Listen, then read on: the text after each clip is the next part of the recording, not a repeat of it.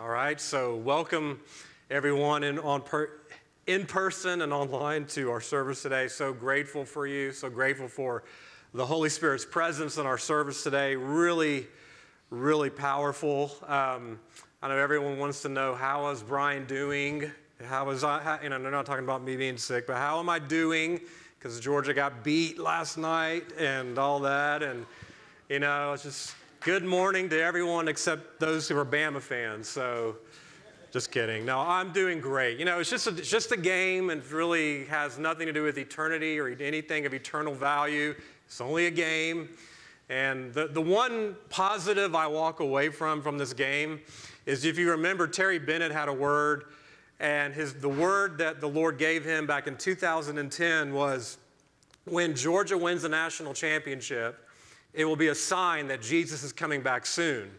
And so they win 2 in a row in last year and the year before. And so my good friend Ben DeSmukes, who's spoken here before, he hates Georgia. He hates Georgia more than he likes Tech, but he hates Georgia with a passion. And he kept ragging me. He's like, yeah, Georgia's a sign of the Antichrist. They're going to have 3.5 years of dominance, and it's going to be a sign of the Antichrist. And I'm just thankful that they only had 2.9 years of dominance and not 3.5 years, because then they would have been a sign of the Antichrist. So that's the way I'm looking at this, spinning it in a positive way. So anyway, I'm doing perfectly fine. It's just a game, has no eternal value whatsoever. Okay, at least that's what I'm telling myself. But okay, so we're going to go ahead and we're picking up. I think we took about a month or 6-week break from Indwelling Life, but this is like session 117 of Indwelling Life, and this is actually, session 16, part 8. I mean, it's just like the never-ending Indwelling Life. It's just going on and on and on. But anyway, this session we're focused on is, we're still focused on renewing the mind and the importance of renewing the mind, that mindsets can block the flow of the Holy Spirit, that our minds must be renewed so that our mindsets don't block the flowing of the Holy Spirit. Because the way we think determines the way we live. And if our mind is not in alignment with the indwelling Holy Spirit, then it will suppress the Spirit of God inside of you, even though the Holy Spirit dwells in you if you're born again. Even though your spirit your spirit and the Holy Spirit are one. They literally touch each other. They are connected together in a vital union. God's Spirit has been grafted to your human spirit. Yet, even though that's true, even though that's a reality, your mind, sorry, my Anna was just mocking me. My hand motion. It's my daughter.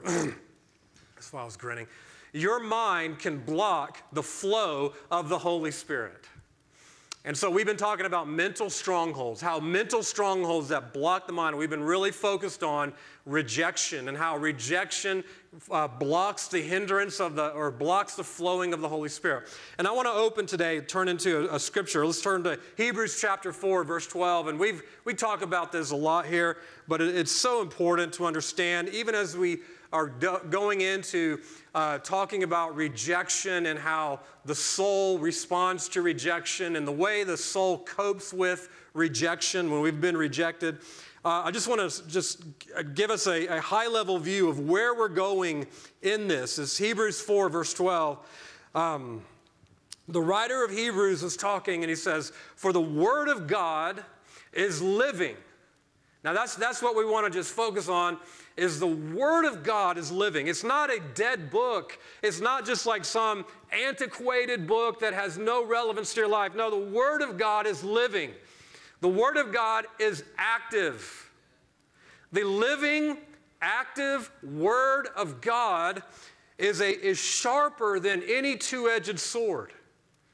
How we need the Word of God, how we need the truth of God's Word to come, and like Hebrews talks about, it's sharper than any two-edged sword, and it pierces to the division of soul and spirit.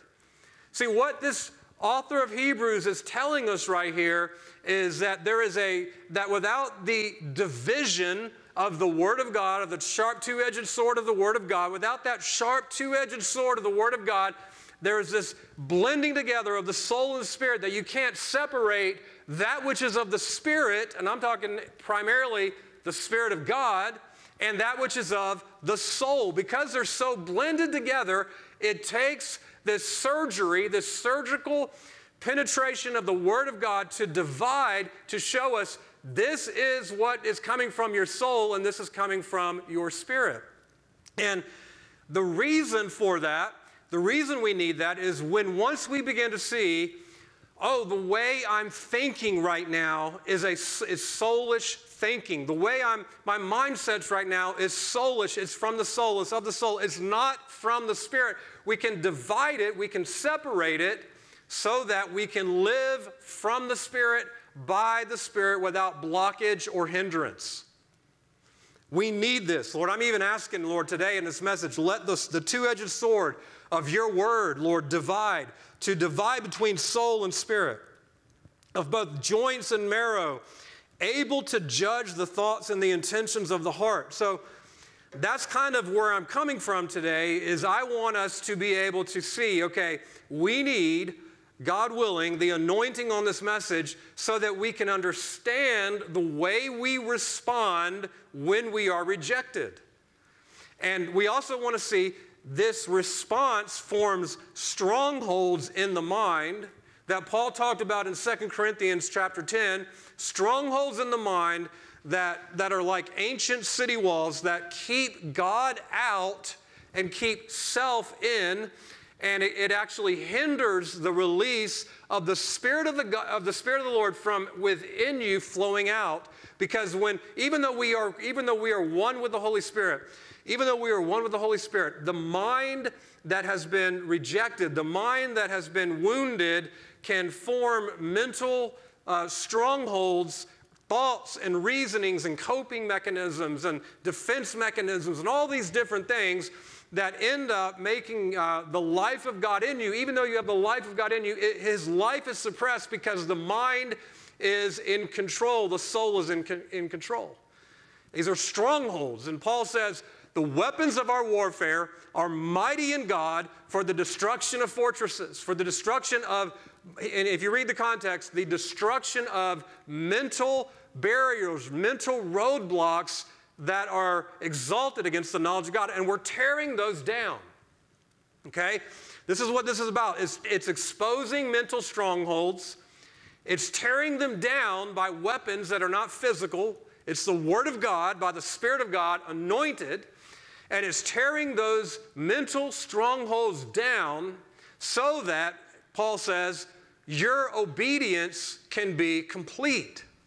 What Paul's telling us is when the mind has strongholds, whether they're demonic, whether they're of the soul, whether it's a mixture of both, Paul's telling us when strongholds are in operation, what happens then is that our obedience is partial. Our obedience is incomplete. But when those strongholds come down, the obedience to Jesus Christ is complete. That would be the same thing as saying bridal readiness. Being made ready as a bride for Jesus Christ comes through full obedience, and full obedience comes when our mind has been renewed. Does that make sense? So we're deconstructing here mental roadblocks that are hindering the life of God. Because remember this, Jesus said in John chapter 8, verse 32, you will know the truth. You will know the truth, and the truth will set you free.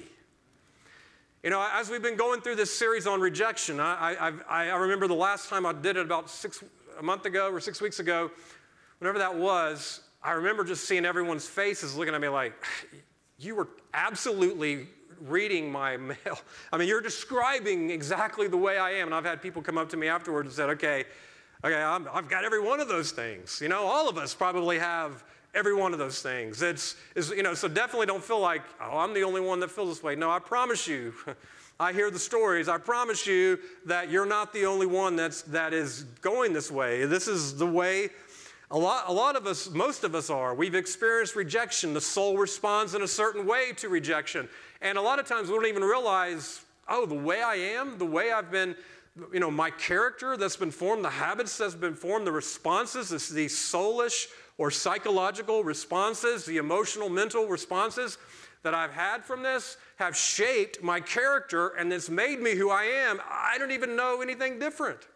And Jesus would say to this, you will know the truth, and the truth will set you free.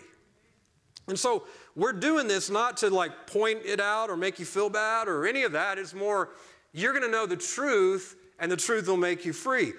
See, how rejection affects us, God created us to be lovers. God created us to love God, or I would say it this way, God created us to receive God's love, and out of the overflow of receiving God's love, we then love Him back, first commandment, and then we love others, second commandment. That is the life you've been called to, is love. Experience God's love, love Him back, love others. And yet when rejection, which is the opposite of love, hits you, all that God created you for is affected by that. And so we're asking the question, how does rejection affect you? How does rejection affect us? And everyone's different in this, so it's not like everyone responds in the exact same way, but everyone's different. But these are just the common fruits of rejection that we've been looking at. And in the last session, we looked at some of the fruits of rejection being rebellion, independence, anger, bitterness, insecurity, inferiority, and escapism. And everyone's like, yeah, got all of those. And the cure for this, the ultimate cure, or how you get victory, is by experiencing the love of God. God's love is the solution. And so before we start talking about some of the fruit of rejection here, I want to read, let's turn to Ephesians chapter 3, verse 17, where Paul is writing, Paul is praying. I want to encourage you, make this part of your prayer. What Paul is saying is how you get victory over rejection. Paul said in Ephesians chapter 3, verse 17, that you, being rooted and grounded in love. What does that sound like? It sounds like Paul's talking about you're like a tree, and your root system must go down deep into the ground, into the soil of God's love, because the fruit you're meant to produce, the fruit of the Spirit, not the fruits of the Spirit, the fruit of the Spirit, all the fruit of the Spirit flows out of love. You can do a cross-reference between 1 Corinthians 13 and Galatians 5, where Paul talks about the fruit of the Spirit: love, joy, peace, patience, goodness, kindness, gentleness, faithfulness, and self-control. And you can look at it in 1 Corinthians 13, when Paul says love is kind and patient, and you can see the fruit of the Spirit is the fruit of love. And if your root system is not grounded in the love of God, then the fruit you're going to, when your root system is not rooted and grounded in the love of God, it's actually rooted and grounded in the soil of rejection. And whatever your root system is rooted in is going to be the type of fruit you produce. So if your root system is rooted and grounded in the love of God, you're going to produce the fruit of the Spirit.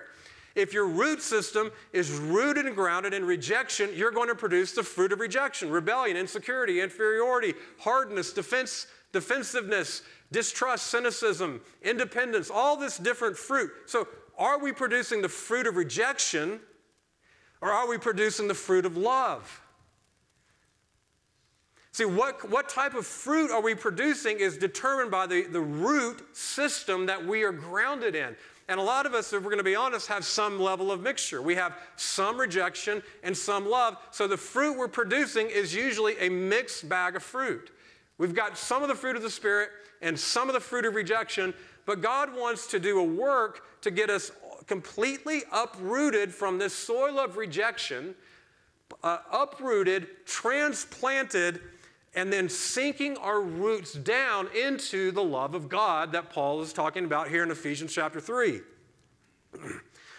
That you, being rooted and grounded in love, may be able to comprehend with all the saints what is the breadth and the length and the height and the depth. In other words, what Paul's saying here about this description, this very incredible description of the love of God, he's saying the love of God is infinite. The depth of God's love, the height of God's love, the length of God's love, the breadth of God's love is infinite.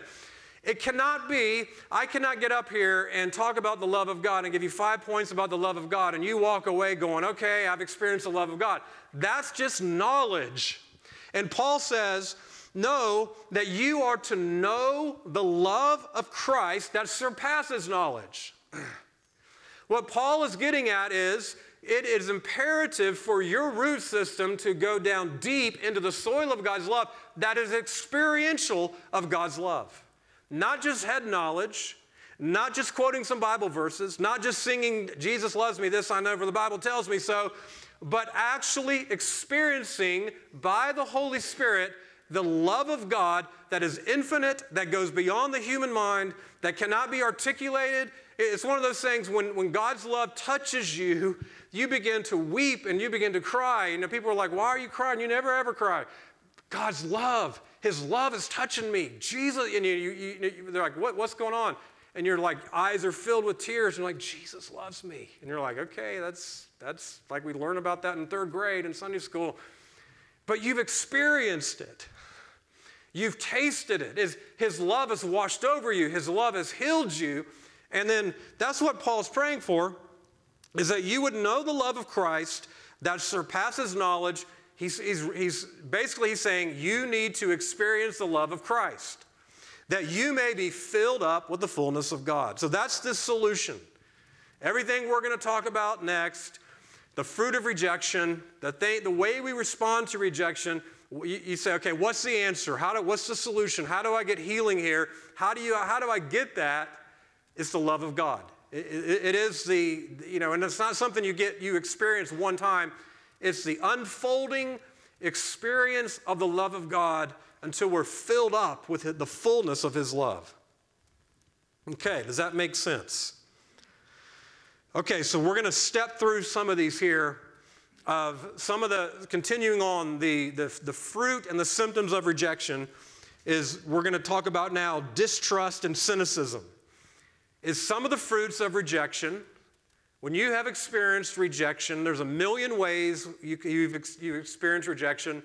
All of us have experienced rejection, some deeper, some not as so deep. But when you experience rejection, one of the ways that's typical for us to respond is through distrust and cynicism.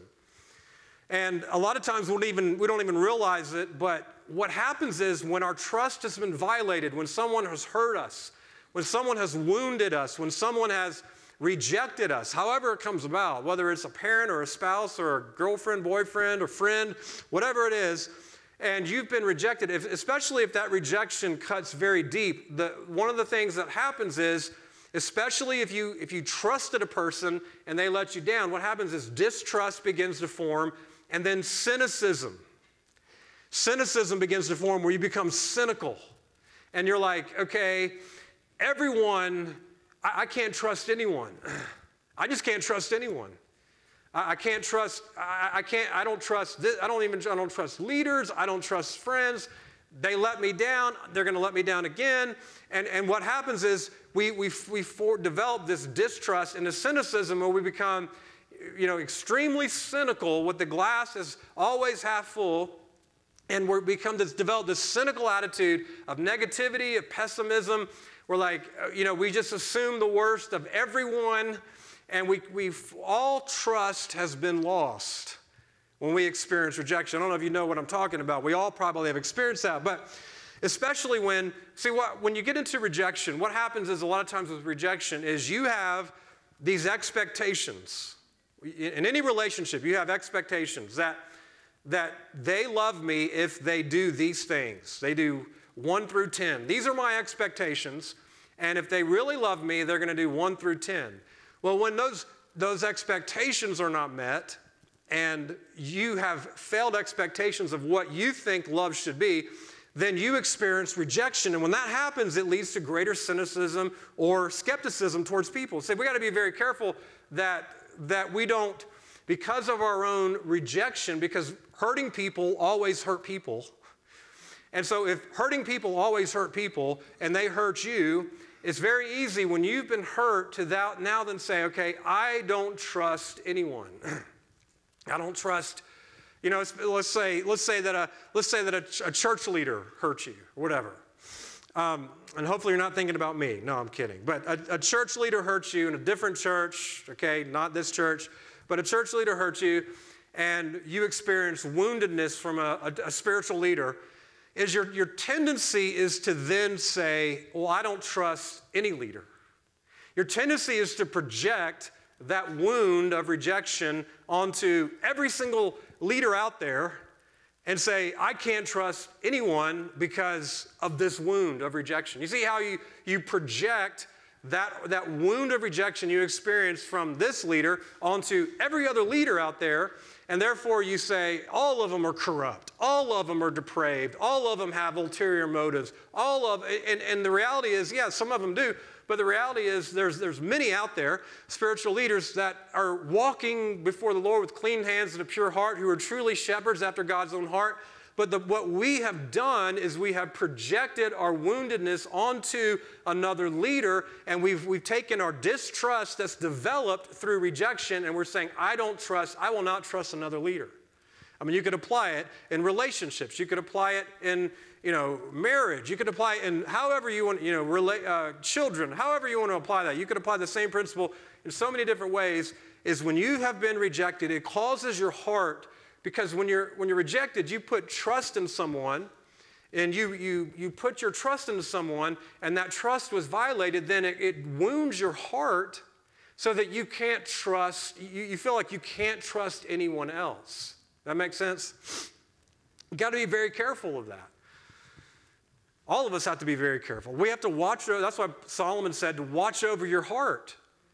One of the things in watching over your heart is, have you become that way? Have you become like, okay, I just can't trust anyone.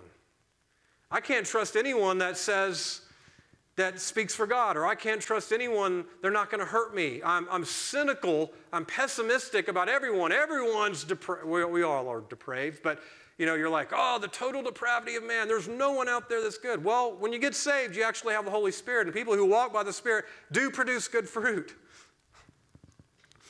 So when you have experienced that rejection, whether it's through rejection, betrayal, it leads to this distrust and disillusionment.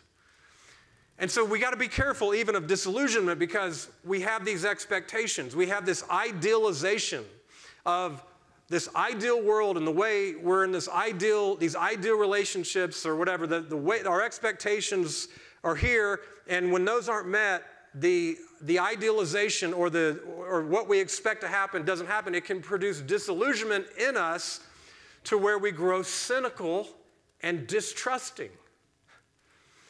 And I'm not going to go into all the details here, but just in a very different way, I'm walking through this, not really so much in rejection, but through disappointment in another. I'm not going to go into the details in another area. I'm walking through this, we're like, God, I feel like my heart is really being tempted not to trust leaders or trust people in certain situations. I feel my heart becoming cynical and pessimistic about the church. And is there anyone out there that really has a heart for God? Is there anyone out there that really has a heart after God's heart? Is there really one out there that has pure motives, that wants to see the church of Jesus Christ built and not their own ministry? Is there any, I'm working through this right now where disillusionment has hit me, like, okay, you trusted someone and your trust was let down. Disillusionment happens, cynicism happens. I'm trying to guard my heart. Okay, Lord, let this not happen to my heart. Let me not grow cynical. Let me not grow distrust here. And so, we got to be aware of that. We got to be aware of that. And we also have to be aware of when we have been hurt, when we have been wounded, what we do is we create these defense mechanisms, these protections that we do. And one of the ways, without even realizing it, we use as self-protection against future rejection is cynicism. It actually gives us comfort when we become cynical. It gives us comfort to know that, okay, if we're cynical and we don't expect good things to happen or we don't expect hopeful things to happen, we become cynical. It actually guards us from future disappointment. Does that make sense? The hope deferred makes the heart sick.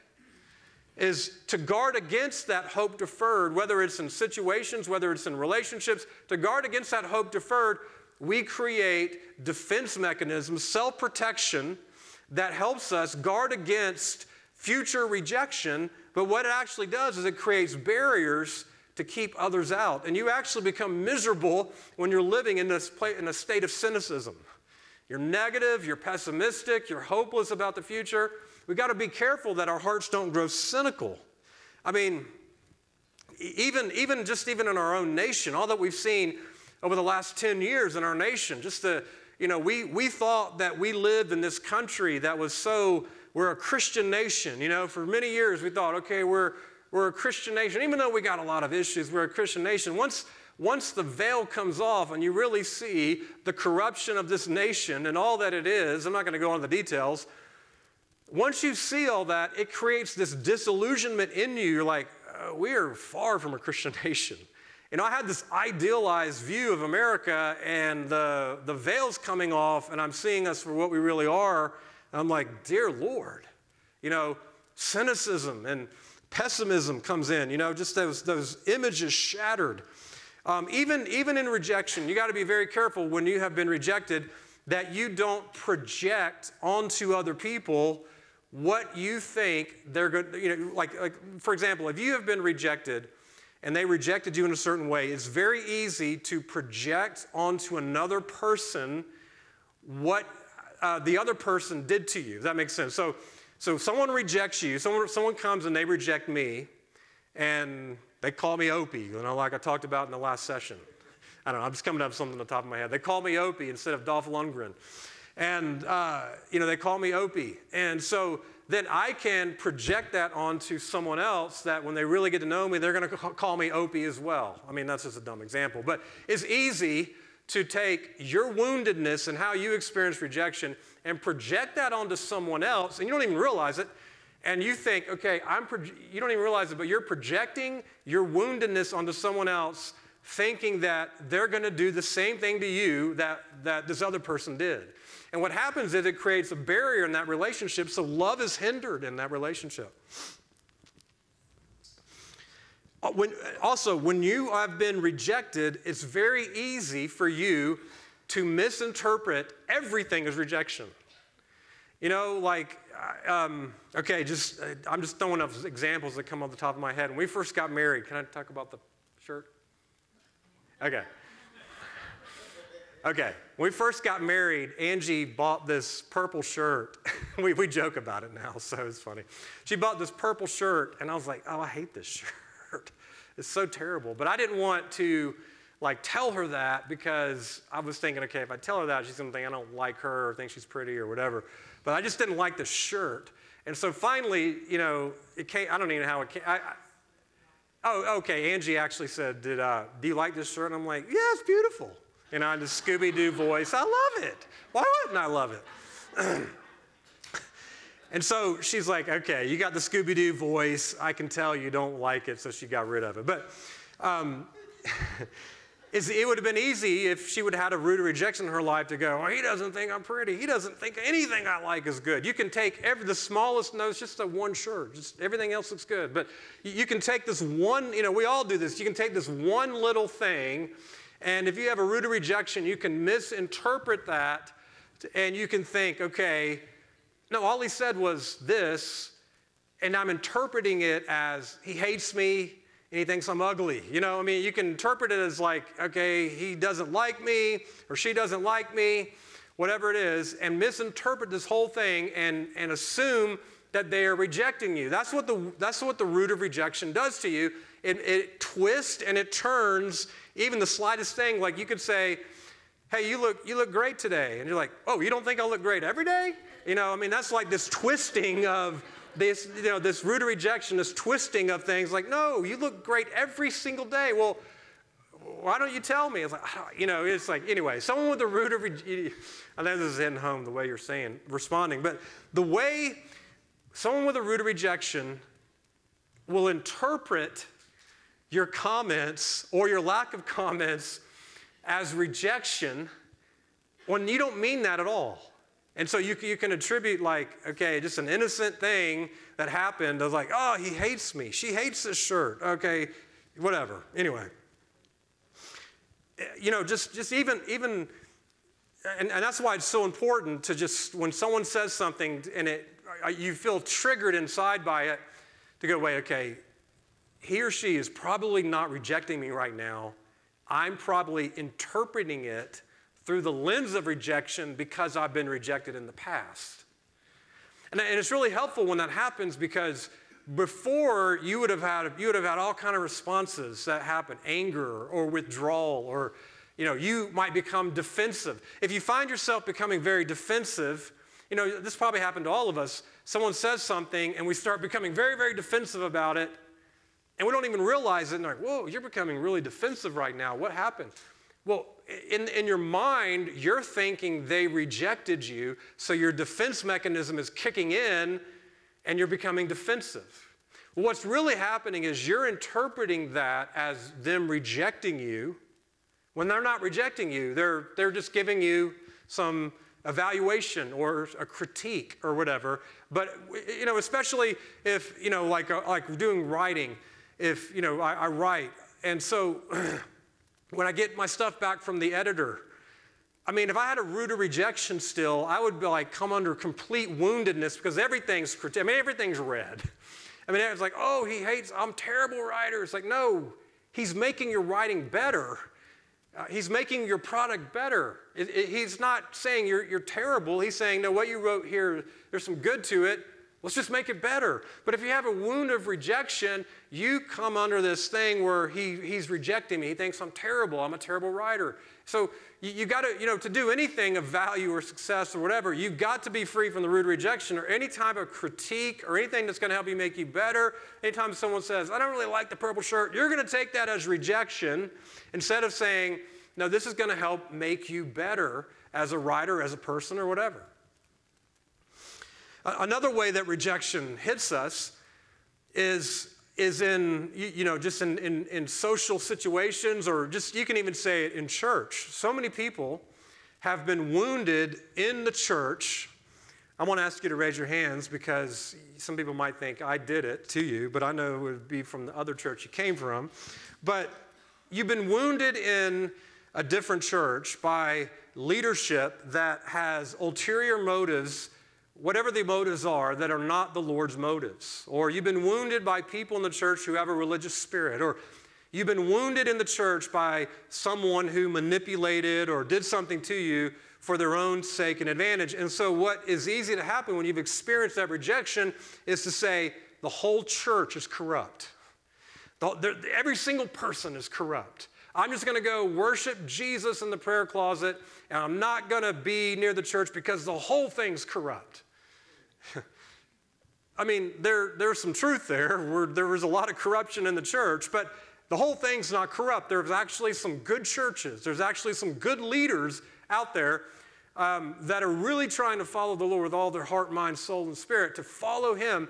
But it's easy when the church has let you down, or an institution has let you down, or whatever it is, your job has let you down, to think everything's corrupt, to project that and become cynical to everything. It's just because you've been rejected. Okay, that's cynicism and distrust. All right, so we could probably end it there, but we got about 5 more that are just going to hit you as well, hit me as well. The next one we're going to look at, the fruit of rejection, is jealousy. And so with jealousy, we can be jealous without having rejection, but when you've been rejected, when you've experienced rejection, what happens when you've experienced rejection? It is a threat to your self-esteem. It is a threat to your ego.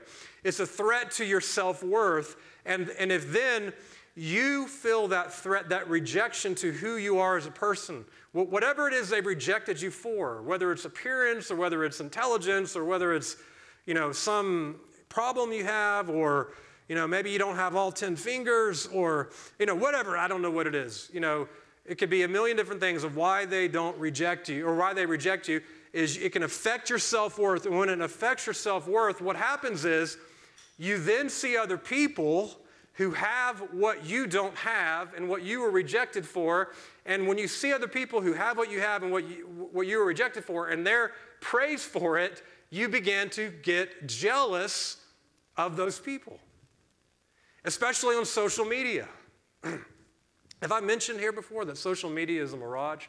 That Instagram is not real life, that Facebook is not real life, that the pictures that people put up are just one snapshot that makes it look like, wow, they have the best life and the best family and they're so blessed by God. It's like, yeah, that's not reality. That's not reality. Don't get jealous. Okay, hear this. Do not get jealous through social media. Do not get into comparison on social media that, well, this person's this and they're great and I'm not great and all this stuff.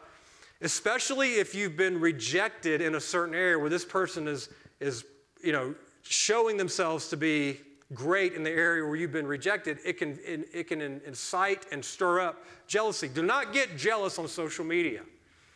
Their life is not as great as they're projecting it to be. I promise you that.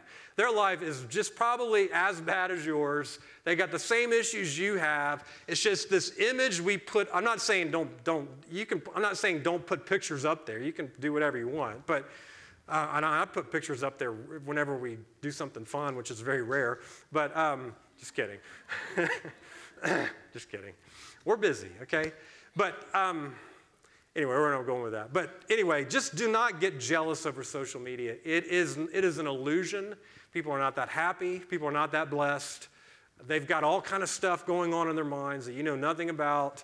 Just look at it and go, well, nice picture, nice family, whatever. Get to know them, get close to them, and you're like, so I guess I'm a little cynical, am I? I've just been around the block here before and, know this.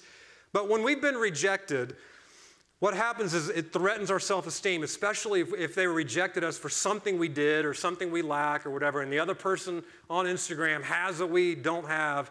We can become jealous over that, or we can become jealous because we're afraid that we're going to lose what we need for our emotional well-being, our emotional support or whatever. And it can create comparison. We start comparing ourselves. Well, they have this and they're doing this and their life looks great and they're more beautiful than I am or they're more blessed than I am. And we start comparing and it can create this jealousy, especially if we have insecurity issues or inferiority issues. It can fuel that jealousy to where we think, okay, they're blessed and I'm not blessed. So be very careful about jealousy and how jealousy is fueled by rejection. It's not only fueled by rejection, but it can be fueled by rejection. Okay, next point here is judgmentalism. Is we become judgmental. And here's what really is going on. We become judgmental. If you have a problem with criticism or if you have a problem with judging others a lot, 9 times out of 10, what you're doing is you have experienced rejection. So what you're doing in your mind, or what I'm doing in my mind, is I'm rejecting them before they can reject me. As I'm coming up with these judgments of like, okay, well, this person's this and this person is that. They're this way, they're corrupt, they have bad motives, they're really doing it for selfish gain, whatever it is. And I'm judging them before they can reject me. Does that make sense? I'm sure no one's ever done that before. But especially if you struggle with criticism, a lot of times it's either rooted in low self-esteem or it's a protection mechanism you have in rejection to guard you from being rejected. So that if I reject you before you reject me, then you can't reject me and I can stay protected and not hurt. See, when we become judgmental, or we start joining in with the accuser of the brethren, it makes us feel better about ourselves. And that's the sad reality of it. When someone is doing something that we can criticize and judge, we actually feel better and we say, wow, they're doing this, I'm not doing this, I'm a better person than they are. I'm a better Christian than they are. I'm walking with the Lord more than they are. and it boosts our self-esteem. So if we have inferiority, if we have insecurity, it's very easy to become judgmental or critical because we're doing that to boost our self-esteem because we have a root of rejection. Another way we become judgmental is especially if someone has rejected us, and especially if some of that was some of our own doing, is what we do is we project that rejection onto them and say, well, the reason they rejected me is because they have this issue and they have that issue and they're this way and that way, and we use it to deflect the blame from ourselves so that we don't do this work and say, okay, no, I'm partly to blame for this. If I would not have done A, B, or C, they would not have rejected me the way they did. But instead, we want to put all the blame on them so we don't have to take responsibility. See, also, too, someone who's very judgmental or critical is usually very insecure, and they're masking their insecurity through their criticism and judgment. Because what we're doing is we're saying, okay, I am better than them, and therefore it boosts my self-esteem and my self-worth. Even when you think about this, when we get into judgmentalism or criticism, what we do is we put people into categories. And we say, okay, this person falls into this category. I'm just going to use an example of just in the church, okay? So we say, okay, well, this person believes in Calvinism, or this person believes in the gifts of the Spirit that passed away. We just automatically put them into these categories. We categorize people in this way, and it could be in a million different ways we do this, but we categorize them as they are this, they are that, into these categories that we evaluate by judgment so that we can then, what we do is we say, okay, well, these categories are lower, and I'm actually in the category that's higher. You see what I'm saying? We categorize people through judgment, and what we're doing is creating this hierarchy in our mind. We don't even realize it, but we all do this. I do it.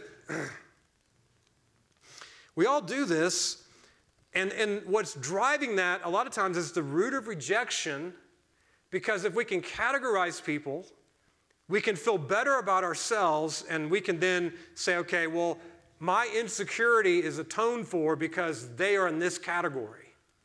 That judgmentalism. Does that make sense? Does that make sense? Is this helpful? Okay. This nailing everybody? Yeah. Also, too, what happens is when you are rejected, it takes away your sense of control. And so in a way to try to maintain control and to maintain the narrative, so to speak, so that what's happening in a given situation is not coming against you and you're not looking at blame, is you can then become judgmental to maintain that control or to cope with uncertainty. Okay, so that's judgmentalism. If I reject you before you reject me, you can't reject me. Okay, then the fear of rejection. So many people live with a fear of rejection or an anxiety about being rejected. You have been rejected, you've experienced rejection. The pain of that rejection is so unpleasant that it creates a fear of rejection or an anxiety about rejection, that you start doing certain things to guard you from future rejection. And it's a spirit of fear. It's a spirit of fear rooted in rejection, past rejection. Fear of abandonment, especially if you've been close to somebody and their trust was violated and you were abandoned. That fear of abandonment can be fueled by deep abandonment, where you start projecting that onto others in any given situation, where you're not really being abandoned, but you can think that you are being abandoned. It can stir up all kinds of emotions of fear and anxiety. Fear of rejection, that if these emotional needs that I have are not met in this relationship or in this friendship or whatever, then you begin to think, I'm never going to have this emotional need met, and you begin to fear rejection. And then what happens when you begin to fear rejection is you actually hinder the relationships you need. So when you have a fear of rejection, People can smell the fear of rejection. Not literally, but they can sense the fear of rejection. And so what happens is, when you have a fear of rejection, you actually begin to experience more rejection because what you fear comes upon you. Because what you're doing is you're trying to protect yourself from a fear of rejection, from being rejected again, and then what ends up happening is the things you did to protect yourself are the cause of the rejection. And you end up getting rejected again and deeper from that fear. Does that make sense? So you got to be careful of that fear of rejection. Defensiveness. Just pay attention. Pay attention to how easily you are defensive. Why did you do this? Well, all of a sudden, as a pastor, I just, why did you say that? Why did you preach for this long? Why did you preach on this topic? It's easy for me to interpret that as you're rejecting me, and all of a sudden I'm getting defensive, trying to defend myself so that I don't get rejected. But just pay attention to how easily you get defensive and you're arguing your case. I'm not saying every single time. Don't go overboard. I mean, you got to express, your thoughts and opinions, but just pay attention. That am I defensive right now to try to protect my worth? Am I perceiving this as rejection, and therefore I'm getting angry, or I'm getting defensive, or I'm arguing back because I think what you're doing is rejection? See, when we get defensiveness is a mechanism to protect ourselves. It's the way we protect ourselves from future rejection. But again, that in and of itself causes us to experience more rejection. Because, sorry, hold on one second. Got this cold here. Talking too much stirs up congestion. When I say cold, I'm over the cold. Don't be afraid of it. But residue. Sorry, I've lost my train of thought. But when you're defensive, you're trying to protect yourself from rejection. You're trying to protect yourself from rejection, and that defensiveness is causing you to experience more rejection. Like, all I'm doing is saying, you should say this, instead of saying this way, you should say it this way. Oh, you think I stink. You think I'm a terrible speaker. You think I'm a terrible writer. I'm just a terrible person, Well, no, you got a root of rejection. All I was saying is, like, if you didn't say this way, and I'm not saying you guys come up and tell me what I said wrong in this message. I'm just saying, just giving you an example of how you get defensive, how we can get defensive as a mechanism to guard us from rejection, to avoid pain, to maintain that sense of control and things like that. Hardness, which is kind of related to defensiveness. Hardness is also a defense mechanism where what we do is we say, okay, I've experienced this emotional pain. It's too much for me to bear. I'm going, we don't think about this, but we subconsciously, what we do is we harden ourselves so that we can't feel future rejection. And we become hardened as a way to protect ourselves from future pain. Does that make sense? Where we don't even realize it, but we become hardened to protect ourselves. Whether when you've been rejected, you feel very vulnerable. You feel very exposed. And to guard against that terrible feeling is we become hardened. We put up these walls. We put up these defense mechanisms so we won't have to experience that again. And so, a lot of people, without even realizing it, have become hardened because of past pain. And when we're hardened by the past pain, we cannot be true lovers. We cannot be true lovers. We cannot be lovers of God. We cannot be lovers of people. We cannot fulfill the first commandment or the second commandment. See, we must have that tender, pliable heart in the hand of God. God's love must come and wash over us and tenderize us so that the hardness goes away so we can be tender to the Lord. And so just going back here, let's go back to Ephesians chapter 3 as we bring this to a close. There's a million, and I would encourage you just to read the notes and walk through this, because especially if you've experienced rejection, to see the way you have responded, and even just to go, oh, you know what? I'm responding this way. I'm becoming defensive right now because I think this is rejection. I'm perceiving this as rejection when it's actually you just telling me that you should do this way differently. And when you start realizing that, what happens is you'll experience less and less and less rejection, and you'll go deeper and deeper in the love of God. So again, back to Ephesians chapter 3. Paul's praying, and he's asking the Lord for that experience of the love of Christ. I encourage you, I just, make this part of your prayer is, Father, Lord, would you allow me, according to Ephesians chapter 3, verse 17, to be rooted and grounded in the love of God?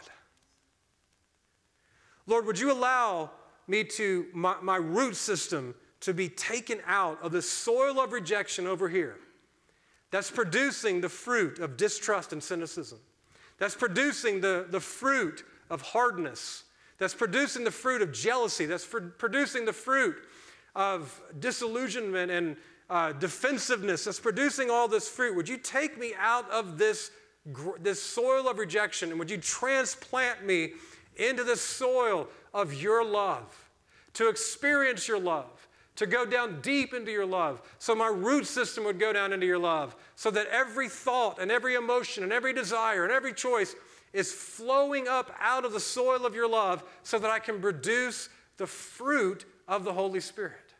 Love and joy and peace and patience and goodness and kindness and gentleness and self-control. Make that your prayer. Father, root and ground me in your love. Lord, let me comprehend with the saints what is the breadth and length and height and depth. Lord, let me know the love of Christ that surpasses knowledge. Right there. Not a love that it can be articulated in human knowledge, but a love that is greater than knowledge, a love that must be experienced. What Paul's talking about, that you must have, is the experience of God's love.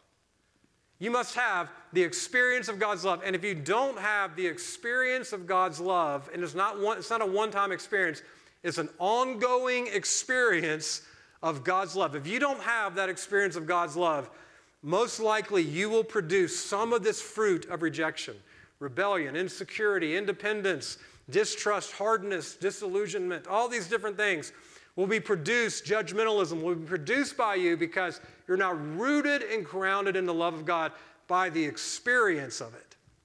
And so let me pray. We're going to end here. Let me just pray for you, those listening, and just pray for you here, that God would root us and ground us in his love.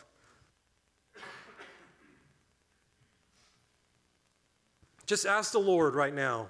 Just stay engaged with this right here. Ask the Lord. Just say yes and amen. Don't zone out right now. Just say, God, do this for me. I need this. I need it as well. Lord, I just pray right now to everyone who is listening online, listening in person. Lord, I just pray right now that you would root us and ground us in the love of God that surpasses knowledge. Just believe right now. Just believe. You need this. I believe God will give you this. Just believe it, though. Believe God's going to do it. Lord, I just pray right now that you would take our boxes away of trying to fit your love into a box. I just ask you, Lord, to move in such a powerful, supernatural way, Lord, that you would reveal through experience the love of Jesus Christ to everyone who desires it. Lord, everyone here, Lord, who wants that, I just pray, just say yes and amen right now to that. If you want to, just say yes, Lord, amen. Father, I ask you, Lord, to just come in the unique way that you do for all of us. And Lord, you would just baptize us in the love of God. Lord, immerse us in the love of God. Lord, that we would be rooted and grounded in your love. Lord, that the root systems of our life would go deep into the love of God, I pray. And that, Lord, we would be transplanted from the soil of rejection into the soil of the infinite love of God. Lord, may we experience your personal affection for each of us. Not just to have a Bible teaching, not just to have a sermon, not just to read a book, not just to sing a song, but Lord, may we experience the affection of the Lord and be touched by your love, I pray. Lord, give us the faith to experience your love. Lord, let your love be expressed in that personal way to everyone, Lord, who desires it. Everyone who said yes and amen. Lord, I pray you would express your love to them in a way that's personal and unique. Lord, whether it's the experience of baptism of love, whether it's something you do for them that's so kind, whether it's you speak a word to them, Lord, would you just release a baptism of love into them in such a way that would root and ground them in the love of God? Lord, and I pray that, Lord, in Jesus' name, may we do all that we do from the soil of your love in Jesus' name. Amen. Amen. Amen. Well, we're going to end the online portion here. Thank you so much for joining us. God bless you.